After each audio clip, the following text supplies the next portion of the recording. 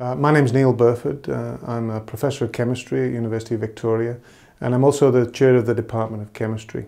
All of the professors in the Department of Chemistry have very active research programs, and they're all funded by the Natural Science and Engineering Research Council. And this enables the professors to run research groups of a number of graduate students, undergraduate students, and postdoctoral fellows. And the research that's carried out is published in the most prominent chemistry journals, nationally and internationally.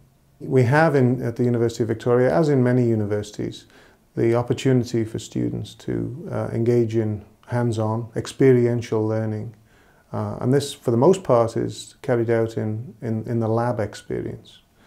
And the University of Victoria Department of Chemistry has a tremendous reputation for the offering that we make in terms of their experience. Many of our professors have also won awards for their research achievements, and that seems to happen on a year-by-year basis now in terms of recognition for the achievements of the researchers.